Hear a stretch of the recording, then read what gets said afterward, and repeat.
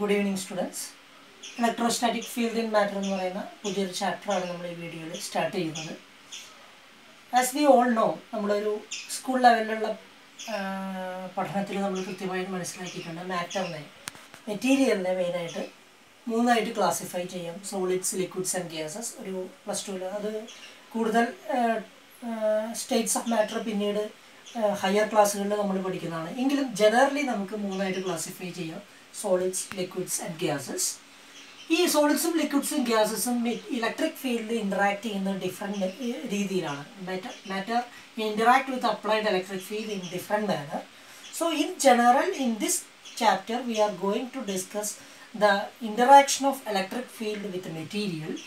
A material എന്ന് പറയുമ്പോൾ ഒരു ഇലക്ട്രോസ്റ്റാറ്റിക് പോയിന്റ് ഓഫ് വ്യൂവിൽ, ഇലക്ട്രോമാഗ്നറ്റിക് പോയിന്റ് ഓഫ് വ്യൂവിൽ material can be classified in to.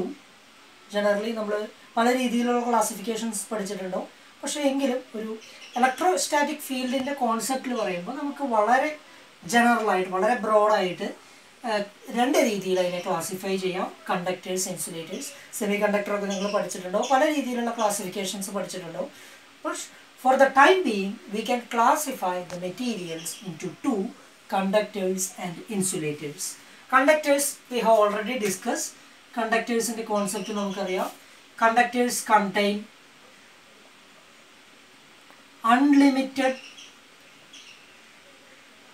unlimited supply of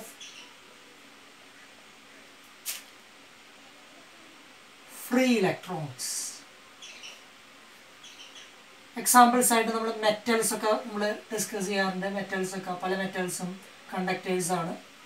ഒരു കണ്ടക്ടറിൻ്റെ ഉള്ളിൽ, കണ്ടക്ടറിൻ്റെ സർഫസിൽ large number of free electrons ഉണ്ടാവും. അതായത് if you apply some amount of energy to a conductor, the outermost electron, അതായത് ആറ്റത്തിൻ്റെ outermost electrons ആറ്റവുമായിട്ട് ബന്ധം വിച്ഛേദിച്ച്, ionise ചെയ്യപ്പെട്ടുകൊണ്ട് ആറ്റവുമായിട്ട് ബന്ധം വിച്ഛേദിച്ച് free ആയിട്ട് സർഫസിന് move ചെയ്യും. ഈ ഫ്രീ ഇലക്ട്രോൺസ് ആണ് കറണ്ട് കണ്ടക്ടേഴ്സായിട്ട് ആക്ട് ചെയ്യുന്നത്, കറണ്ടിനെ കണ്ടക്ട് ചെയ്യുന്നത്. സോ കണ്ടക്ടർ എന്ന് പറഞ്ഞാൽ it contains A unlimited supply of free electrons, or we can see that electron sea അല്ലെങ്കിൽ electron cloud ഒക്കെ ഉണ്ടാവും. electron sea or electron cloud. ഇതാണ് ഒരു കണ്ടക്ടറിൻ്റെ പെക്യൂലിയാരിറ്റി. നമ്മൾ സോളിഡ് സ്റ്റേറ്റ് ഫിസിക്സിലൊക്കെ നമ്മൾ സാധാരണ പറയാറുള്ളത് രണ്ട് തരത്തിലുള്ള ബാൻഡുകളുണ്ട്. വാലൻസ് ബാൻഡ് എന്ന് പറഞ്ഞാൽ ഔട്ടർ മോസ്റ്റിൽ ഇലക്ട്രോണിൻ്റെ എനർജിയാണ്. മറ്റൊന്ന് കണ്ടക്ഷൻ ബാൻഡാണ്. ഇത് രണ്ടും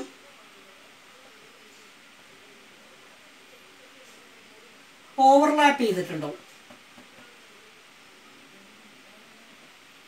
ഒരു കണ്ടക്ടറിനെ സംബന്ധിച്ചിടത്തോളം. എന്നാൽ ഒരു ഇൻസുലേറ്ററിൽ വാലൻസ് ബാൻഡും കണ്ടക്ഷൻ ബാൻഡും തമ്മിലുള്ള എനർജി ഗ്യാപ്പ് എന്ന് പറയുന്നത് quite large. So number of free electrons is less or negligible.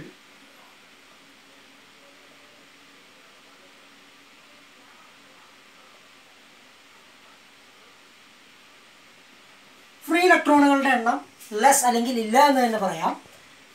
അപ്പോൾ അത്തരത്തിലുള്ള മെറ്റീരിയൽസിനെയാണ് ഇൻസുലേറ്റേഴ്സ് എന്ന് പറയുന്നത്. സോ ഇൻസുലേറ്റേഴ്സ്, അപ്പോൾ നമ്മൾ ധരിക്കും, നമുക്ക് സാധാരണ മനസ്സിലാക്കാവുന്ന ഒരു കാര്യം എന്ന് പറയുന്നത് കണ്ടക്ടേഴ്സിൽ large number of free electrons ഉണ്ടാകുമ്പോൾ കണ്ടക്ടേഴ്സ് കറണ്ട് കണ്ടക്ട് ചെയ്യും. അതുപോലെ തന്നെ ഇലക്ട്രോസ്റ്റാറ്റിക് ഫീൽഡുമായിട്ട് വളരെ ആക്റ്റീവായിട്ട് ഇൻട്രാക്ട് ചെയ്യുമെന്ന് നമുക്ക് വളരെ കൃത്യമായിട്ട് മനസ്സിലാവും. പക്ഷേ അതെങ്ങനെയാണെന്ന് നമ്മൾ കുറേ കാര്യങ്ങൾ ഇലക്ട്രോസ്റ്റാറ്റിക്സ് എന്ന് പറയുന്ന ചാപ്റ്ററിൽ തുടക്കത്തിൽ, ബിഗിനിങ്ങിൽ ഇലക്ട്രോസ്റ്റാറ്റിക്സിൻ്റെ കോൺസെപ്റ്റ് പഠിക്കുന്ന സമയത്ത് ഒരു കണ്ടക്ടറിൻ്റെ ഇലക്ട്രിക് ഫീൽഡിൽ ഇൻട്രാക്ട് ചെയ്യുന്നത് നമ്മൾ സാധാരണ പഠിച്ചിട്ടുണ്ട്. That means if you apply an electric field to A conductor, ഇതൊരു കണ്ടക്ടറാണെന്ന് വിചാരിക്കുക, U apply an electric field. So equal amount of electric field ഇതിൻ്റെ ഉള്ളിൽ ഇൻഡ്യൂസ് ചെയ്ത് ഇതിൻ്റെ ഉള്ളിലുള്ള കണ്ടക്ടറിൻ്റെ ഉള്ളിലുള്ള total electric field 0. That means it kills of the electric field inside the conductor by applying an electric due to the presence of an induced electric field. എത്രയാണ് electric field കൊടുത്തതെന്ന് വെച്ചാൽ അതിലുള്ള free ഇലക്ട്രോൺസുകളുടെ എണ്ണം, large amount of free electrons ഉള്ളതുകൊണ്ട് തന്നെ free electrons അങ്ങോട്ടും ഇങ്ങോട്ടും move ചെയ്തിട്ട് വളരെ പെട്ടെന്ന് തന്നെ വളരെ ഫ്രാക്ഷണൽ സെക്കൻഡിൽ തന്നെ ഇലക്ട്രിക് ഫീൽഡ് എന്ന് പറയുന്നത് ഇൻസൈഡ് ദ കണ്ടക്ടർ 0 ആയിട്ട് മാറും. ഇങ്ങനെയാണ് ഒരു കണ്ടക്ടറിൻ്റെ ഇലക്ട്രിക് ഫീൽഡിൻ്റെ പ്രോപ്പർട്ടീസ് കുറേ കാര്യങ്ങൾ ഗ്രിഫിത്തിൻ്റെ ചാപ്റ്റർ 2 വളരെ കൃത്യമായിട്ട് പറയുന്നുണ്ട്. അത് എല്ലാവരും പഠിക്കുന്ന കാര്യങ്ങളാണ്. അപ്പോൾ അത് ഞാൻ വീണ്ടും ആവർത്തിക്കുന്നില്ല. അപ്പോൾ കണ്ടക്ടർ എങ്ങനെ ഇലക്ട്രിക് ഫീൽഡിൽ റിയാക്ട് ചെയ്യുന്നു എന്നുള്ളത് അറിയാം. അപ്പോൾ ഇൻസുലേറ്ററിൽ ഫ്രീ ഇലക്ട്രോണുകൾ ഇല്ല. ഇപ്പോൾ ഇൻസുലേറ്റർ അല്ലെങ്കിൽ നമുക്ക് ജനറലി ഇൻസുലേറ്റർ അല്ലെങ്കിൽ ഡൈഇലക്ട്രിക്സ് എന്നുള്ള വേർഡ് നിങ്ങൾ കേട്ടിട്ടുണ്ടോ? ഡൈഇലക്ട്രിക്സ് എന്ന് പറയാം. ഇത്തരം ഡൈഇലക്ട്രിക്സ് എക്സാമ്പിൾസ് ഒരുപാട് ഡൈഇലക്ട്രിക്സുകളുണ്ട്. ഡൈഇലക്ട്രിക്സിന് എക്സാമ്പിൾസ് എന്ന് പറഞ്ഞാൽ ceramic materials, any type of materials, plastic, glasses, ഇതൊക്കെ ഡൈഇലക്ട്രിക്സിൻ്റെ ഭാഗം തന്നെയാണ്. അപ്പോൾ ഡൈഇലക്ട്രിക്സ് ഇലക്ട്രിക് ഫീൽഡിൽ എങ്ങനെ ആക്ട് ചെയ്യുന്നു എന്നുള്ളത് വളരെ പ്രധാനപ്പെട്ട കാര്യമാണ്. ഡൈഇലക്ട്രിക്സിലാണെങ്കിൽ ഫ്രീ ഇലക്ട്രോൺസ് ഒട്ടുമില്ല. അപ്പോൾ അവർ ഇലക്ട്രിക് ഫീൽഡുമായിട്ട് യാതൊരു തരത്തിലുള്ള ഇൻട്രാക്ഷനും ഉണ്ടാവില്ലേ എന്നുള്ളൊരു സംശയം തോന്നാം. പക്ഷെ അങ്ങനെയല്ല, ഇലക്ട്രിക് ഫീൽഡുമായിട്ട് വളരെയധികം ആക്ട് ചെയ്യുന്നുണ്ട്. അതെങ്ങനെയാണെന്ന് ചോദിച്ചാൽ 2 തരം മെക്കാനിസംസ് ആണ് ഡൈഇലക്ട്രിക്സിൽ ഇലക്ട്രിക് ഫീൽഡ് ഇൻട്രാക്ഷനിൽ ഉണ്ടാകുന്നത്. നമ്മൾക്കറിയാം ഡൈഇലക്ട്രിക്കിൽ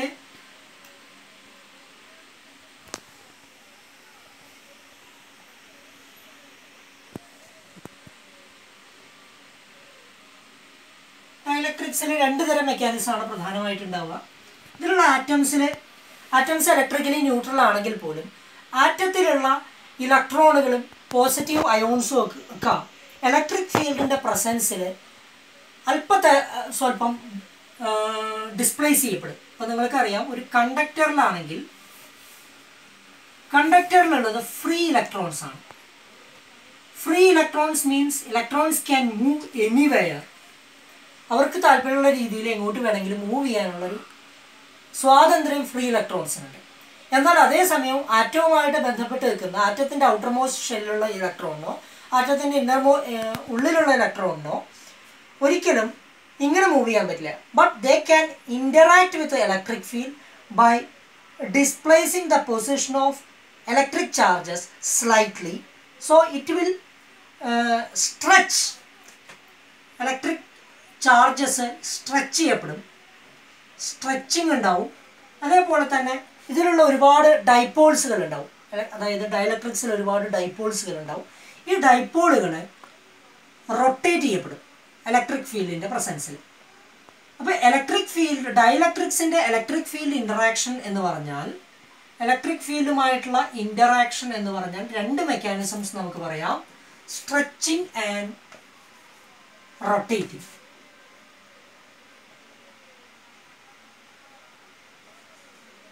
There are 2 mechanisms, stretching and displacing. അവരുടെ പൊസിഷനിൽ നിന്നുകൊണ്ട് തന്നെ സ്ട്രെച്ച് ചെയ്യാനും റൊട്ടേറ്റ് ചെയ്യാനും, ഡിസ്പ്ലേസിങ് അല്ല, സ്ട്രെച്ചിങ് ആൻഡ് റൊട്ടേറ്റിംഗ്, സ്ട്രെച്ച് ചെയ്യാനും റൊട്ടേറ്റ് ചെയ്യാനുള്ള സ്വാതന്ത്ര്യം ഉള്ളത് കൊണ്ട് തന്നെ അത് പലതരത്തിലുള്ള ഫിനോമിനകൾ ജനറേറ്റ് ചെയ്യും. പലതരത്തിലുള്ള ഫിനോമിനകൾ ഇത്തരം മെറ്റീരിയലുകളിൽ നമുക്ക് ഇലക്ട്രിക് ഫീൽഡ് കൊടുക്കുന്നത് കൊണ്ട് ഉണ്ടാകും. അപ്പോൾ അത്തരത്തിലുള്ള ഫിനോമിനകളും അത്തരത്തിലുള്ള ഇൻട്രാക്ഷനുമാണ് നമ്മൾ ഈ ടോപ്പിക്കിൽ വളരെ ഡീറ്റെയിൽ ആയിട്ട് ഡിസ്കസ് ചെയ്യുന്നത്. So in dielectrics, electric field interaction is due to 2 different types of mechanisms: stretching of electric charges and rotation of electric charges. ഇതാണ് നമുക്കിതിൽ ഡിസ്കസ് ചെയ്യാനുള്ളത്.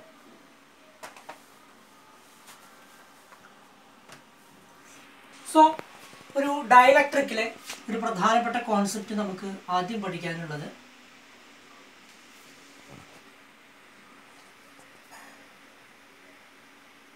ഇൻഡ്യൂസ്ഡ് ഡൈപോൾസ്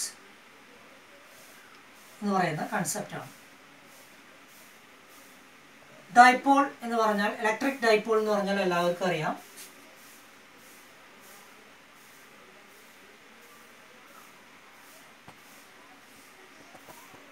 ഇലക്ട്രിക് ഡൈപോൾ എന്ന് പറഞ്ഞാൽ ഒരു plus Q charge,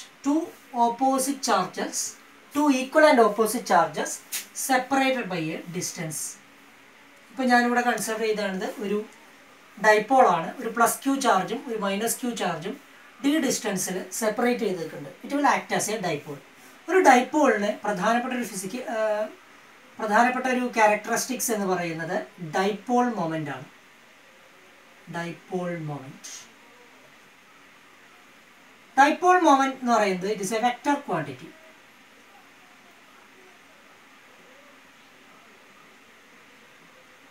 is the vector quantity P എന്നാണ് നമ്മൾ സാധാരണ represent ചെയ്യുക.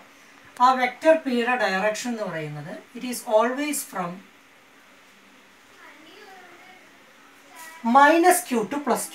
നെഗറ്റീവ് ചാർജിൽ നിന്ന് പോസിറ്റീവ് ചാർജിലേക്കാണ് ഡൈപോൾ മൊമെന്റിന്റെ ഡയറക്ഷൻ നമ്മൾ റെപ്രസെന്റ് ചെയ്യുക. അതിന്റെ മാഗ്നിറ്റ്യൂഡ് എന്ന് പറയുന്നത് മോഡുലസ് വെക്റ്റർ പി എന്ന് പറയുന്നത് ഇവിടെ q into t, charge into distance. So remember, electric dipole moment is a vector quantity. Its direction is from -q charge to +q charge, and the magnitude is nothing but the product of charge and distance between the charges. So ഇത് നിങ്ങൾക്ക് അറിയാം, electric field ഉണ്ടാക്കുന്നത് എങ്ങനെയാണെന്നും electric field due to dipole നിങ്ങൾ പഠിച്ചിട്ടുണ്ടാവും.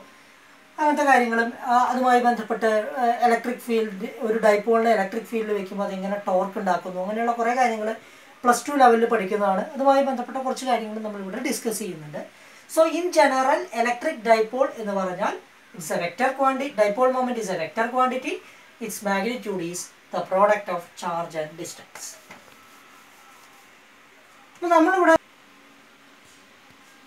So we are going to discuss the concept of induced dipole. Induced dipole എന്ന് പറഞ്ഞാൽ, suppose you keep an electric dielectric inside an electric field, it will induce some dipoles, it will induce some dipole moment.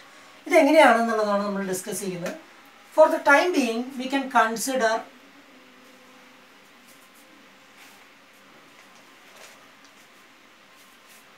an atom.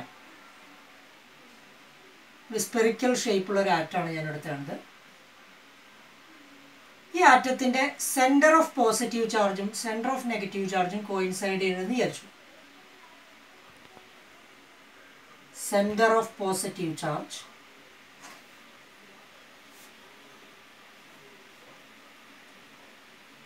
And centre of negative charge coincide ചെയ്യുന്നത് ആയിരിക്കും. എന്ന് പറഞ്ഞാൽ ആറ്റത്തിന്റെ സെന്ററിലാണ് nucleus. Electron cloud എന്ന് പറയുന്നത് സർഫസിലായിരിക്കും. അതായത് electron, നിങ്ങളുടെ ഒരു Bohr model atom പ്രകാരം ആറ്റം സെന്ററിലും അതിന് ചുറ്റും ഫ്രീ ഇലക്ട്രോൺസ്, വാലൻസ് ഇലക്ട്രോൺസ് അതിന് ചുറ്റും റൊട്ടേറ്റ് ചെയ്യുന്ന രീതിയിലാണ് നമ്മൾ കൺസിഡർ ചെയ്യുന്നത്. അപ്പോൾ അതുകൊണ്ട് തന്നെ ഇലക്ട്രോൺ ക്ലൗഡ് ഇവിടെയാണെങ്കിൽ അതിൻ്റെ centre of electron cloud will be also at the centre of the nucleus, centre of the sphere. അപ്പോൾ പോസിറ്റീവ് ചാർജും നെഗറ്റീവ് ചാർജും, സെന്റർ ഓഫ് പോസിറ്റീവ് ചാർജും സെന്റർ ഓഫ് നെഗറ്റീവ് ചാർജും നോർമലി ഒരു ആറ്റത്തിൽ കോയിൻസൈഡ് ചെയ്യും. അത്തരത്തിലുള്ള ആറ്റത്തിനെ അത്തരത്തിലുള്ള മോളിക്യൂളുകളേക്കാൾ polar molecule, non polar molecule എന്നൊക്കെ പറയും. That we will discuss it later. So in general, centre of positive charge and centre of negative charge of an atom coincide ഇങ്ങനെയാണ് ഇരിക്കുന്നത്. അപ്പോൾ atom as A whole is electrically neutral. Suppose you apply an electric field. ഒരു electric ഫീൽഡിൽ ഇതിനെ കൊണ്ട് വെക്കുക. അപ്പോൾ എന്ത് സംഭവിക്കും? ഇലക്ട്രിക് ഫീൽഡ് എന്ന് പറയുന്നത്, ഇലക്ട്രിക് ഫീൽഡിന്റെ direction it will be always from positive charge to negative charge. അതുകൊണ്ട് തന്നെ പോസിറ്റീവ് ചാർജ് ഇതിലൊരു ചെറിയ ഡിസ്പ്ലേസ്മെന്റ് ഉണ്ടാവും. പോസിറ്റീവ് ചാർജ് ഇങ്ങോട്ടും നെഗറ്റീവ് ചാർജുകൾ ഇങ്ങോട്ടും ഡിസ്പ്ലേസ് ചെയ്യപ്പെടും. അതായത് സെന്റർ ഓഫ് പോസിറ്റീവ് ചാർജും സെന്റർ ഓഫ് നെഗറ്റീവ് ചാർജും ഒരിക്കലും കോയിൻസൈഡ് ചെയ്യില്ല. പോസിറ്റീവ് ചാർജുകളൊക്കെ ഇലക്ട്രിക് ഫീൽഡിന്റെ ഡയറക്ഷനിലും നെഗറ്റീവ് ചാർജ് ഇലക്ട്രിക് ഫീൽഡിന്റെ ഓപ്പോസിറ്റ് ഡയറക്ഷനിലും ഡിസ്പ്ലേസ് ചെയ്യപ്പെടും. സോ ഇതിൻ്റെ ഉള്ളിൽ ഒരു നെറ്റ് ഡൈപോൾ മൊമെന്റ് ജനറേറ്റ് ചെയ്തൊരു ഇഫക്റ്റ് ഉണ്ടാവും. ഒരുപാട് ചാർജസുകൾ നമ്മൾ കൺസിഡർ ചെയ്യുമ്പോൾ ഒരു നെറ്റ് ഡൈപോൾ മൊമെന്റ്, ഒരു പി ഇതിൻ്റെ ഉള്ളിൽ ഇൻഡ്യൂസ് ചെയ്യപ്പെടും. സോ ഇവിടെ ഒരു പോസിറ്റീവ് ചാർജും നെഗറ്റീവ് ചാർജും ഡിസ്പ്ലേസ് ചെയ്തുകൊണ്ട് അതൊരു ഡൈപോളായിട്ട് ആക്ട് ചെയ്തു. അങ്ങനെ ഇഫക്റ്റീവ്ലി ഒരു നെറ്റ് ഡൈപോൾ മൊമെന്റ് പി ഇവിടെ ഇൻഡ്യൂസ് ചെയ്യപ്പെടും. ഇതിനെയാണ് ഇൻഡ്യൂസ്ഡ് ഡൈപോൾ മൊമെന്റ് എന്ന് പറയുന്നത്.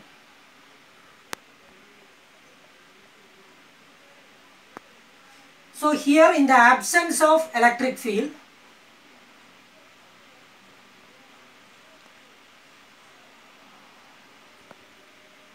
P is 0. Induced dipole moment is 0. So a dipole moment will induce due to the presence of electric field. ഇതാണ് ഇൻഡ്യൂസ്. ഇതാണ് നോർമലി ഉണ്ടാവുന്നത്. അതായത് ആറ്റത്തിൻ്റെ ഉള്ളിൽ അല്ലെങ്കിൽ ഒരു മോളിക്യൂളിൻ്റെ ഉള്ളിൽ ഇലക്ട്രിക് ഫീൽഡ് അപ്ലൈ ചെയ്യുമ്പോൾ സെൻറ്റർ ഓഫ് പോസിറ്റീവ് ചാർജും സെൻറ്റർ ഓഫ് നെഗറ്റീവ് ചാർജും വളരെ ലളിതമായിട്ട് നമുക്ക് ഒരു ആറ്റത്തിൻ്റെ കേസ് ആകുമ്പോൾ നമുക്ക് ഇങ്ങനെ റെപ്രസെൻറ്റ് ചെയ്യാം. സെൻറ്റർ ഓഫ് പോസിറ്റീവ് ചാർജും സെൻറ്റർ ഓഫ് നെഗറ്റീവ് ചാർജും ഒരു ഡി ഡിസ്റ്റൻസിൽ ഡിസ്പ്ലേസ് ചെയ്യപ്പെടും. അതുകൊണ്ട് തന്നെ ഒരു ഡൈപോൾ മൊമെൻറ്റ് പി ഇവിടെ ഇൻഡ്യൂസ് ചെയ്യപ്പെടും. സോ ഒരു ബൾക്ക് മെറ്റീരിയലിൽ എടുക്കുമ്പോൾ ലാർജ് നമ്പർ ഓഫ് ഡൈപോൾസ് അവിടെ ഇൻഡ്യൂസ് ചെയ്യപ്പെടും. സോ ഒരു നെറ്റ് ഡൈപോൾ മൊമെൻറ്റ് അവിടെ ജനറേറ്റ് ചെയ്യപ്പെടും. So due to the presence of electric field, it will induce a net dipole moment in a material. ഒരു ആറ്റത്തിലാണെങ്കിൽ സെൻറ്റർ ഓഫ് പോസിറ്റീവ് ചാർജും centre of negative ചാർജും displace ചെയ്യുന്നതുകൊണ്ട് it will induce A dipole moment. So ഈ dipole മൊമെൻറ്റിൻ്റെ amount എന്ന് പറയുന്നത് നമ്മൾ generally linear dielectrics എന്ന് പറയുന്നൊരു സെക്ഷൻ ഉണ്ട്. ലീനിയർ ഡയലക്ട്രിക്സ് എന്ന് പറഞ്ഞാൽ അതാണ് നമ്മൾ ഡിസ്കസ് ചെയ്യാൻ പോകുന്നത്. In most of the dielectric materials, the induced dipole moment is proportional to the applied electric field. So, amount of dipole moment is always directly proportional to the applied electric field. Electric field ന്റെ strength കൂടിയാൽ dipole moment ന്റെ strength കൂടും. Induced dipole moment ന്റെ strength കൂടും.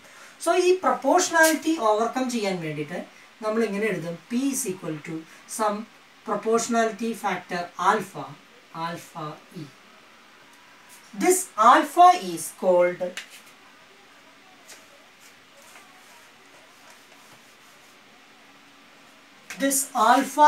called atomic polarizability.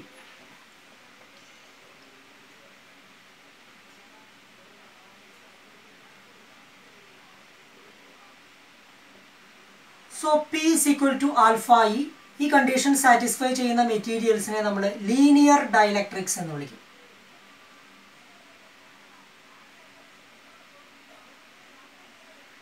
This is true for any atom.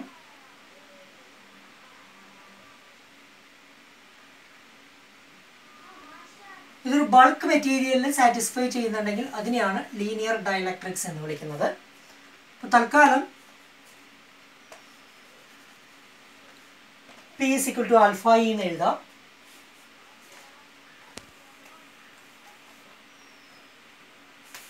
So നമുക്ക് ആൽഫയുടെ unit എന്താണ്? പിയുടെ യൂണിറ്റ് നമ്മൾ സാധാരണ എഴുതാറുള്ളത് കുളൂംബ് മീറ്റർ ആണ്. ഇയുടെ യൂണിറ്റ് എന്ന് പറയുന്നത് ന്യൂട്ടൺ പെർ കുളൂംബാണ്. സോ ആൽഫയുടെ യൂണിറ്റ് എന്ന് പറയുന്നത് കുളൂംബ് മീറ്റർ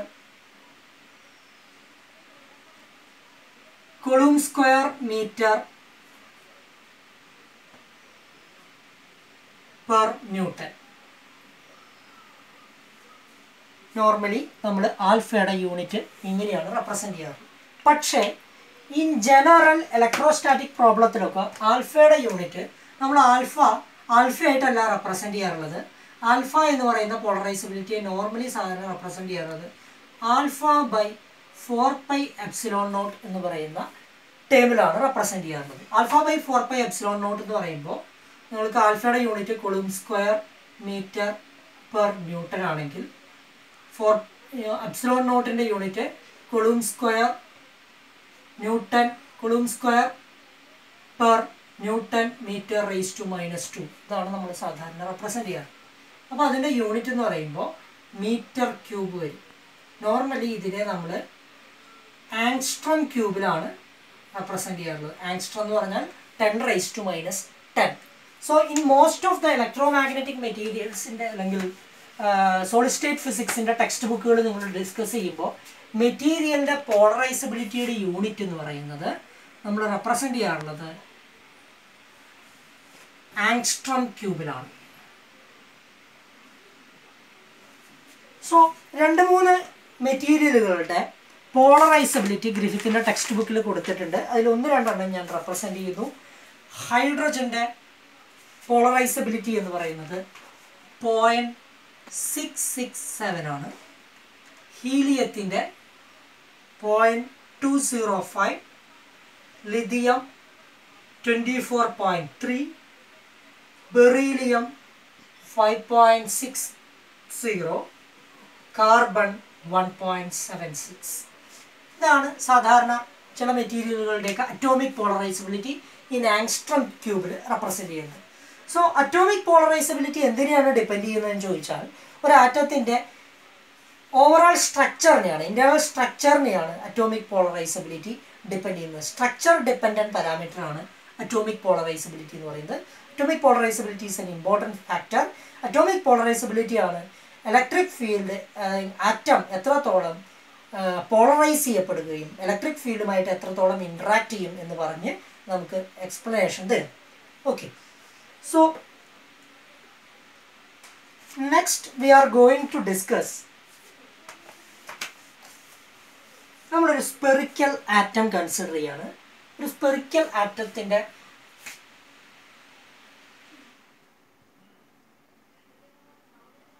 ഒരു സ്പെറിക്കൽ നേച്ചറുള്ള ഒരു ആറ്റത്തിൻ്റെ ആൽഫ ഡിറ്റർമിൻ ചെയ്യാൻ പോവാണ്. ഇതാണ് നമ്മളുടെ പ്രോബ്ലം. നമ്മൾ ചെയ്യാൻ പോകുന്നത്, നമ്മളൊരു ആറ്റം കൺസിഡർ ചെയ്തു. ആറ്റത്തിൻ്റെ സെൻറ്ററിൽ ന്യൂക്ലിയസ് ഉണ്ട്. ന്യൂക്ലിയസിൻ്റെ ചാർജ് +q. ഔട്ടർ മോസ്റ്റ് സർഫസിൽ ഒരു സർഫസ് നമ്മൾ കൺസിഡർ ചെയ്യുന്നു.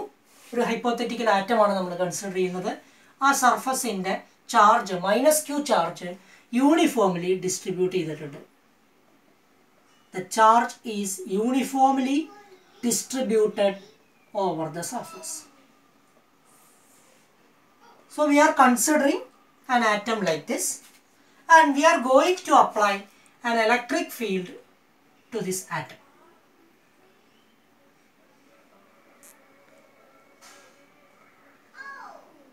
Electric field apply. Electric field apply ചെയ്തപ്പോൾ ഈ +q ചാർജ് ഇലക്ട്രിക് ഫീൽഡിൻ്റെ ഡയറക്ഷനിലേക്ക് കുറച്ചൊന്ന് സ്ലൈറ്റ്ലി ഡിസ്പ്ലേസ് ചെയ്യപ്പെടും. സെൻറ്ററിൽ നിന്ന് കുറച്ച് ദൂരത്തേക്ക് ഈ ചാർജ്, സെൻറ്റർ ഇതായിരുന്നു, സെൻറ്ററിൽ നിന്ന് കുറച്ച് ദൂരത്തേക്ക് ഈ +q ചാർജ് ഡിസ്പ്ലേസ് ചെയ്യപ്പെടും. സോ ആ ഡിസ്റ്റൻസ് d എന്ന് ഇമാജിൻ ചെയ്യാം. ഇലക്ട്രോൺ ക്ലൗഡ് യൂണിഫോംലി അവിടെ നിന്ന് ഡിസ്ട്രിബ്യൂട്ട് ചെയ്തിട്ടുണ്ടാവും. എനിക്ക് യാതൊരു തരത്തിലുള്ള വ്യത്യാസം ഉണ്ടാകുന്നില്ല. അപ്പോൾ നമുക്ക് ഈ പ്രോബ്ലം എന്ന് പറയുന്നത്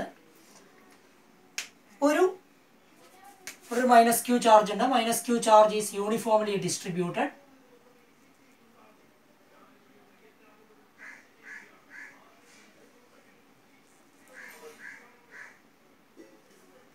സോ ഇവിടെ എന്ത് സംഭവിച്ചു?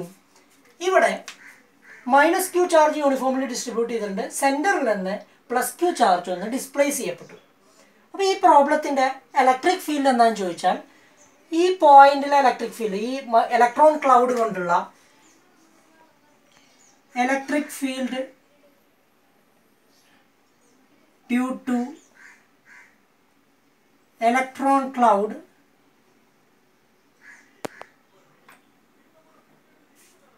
at a distance d from the center of the sphere.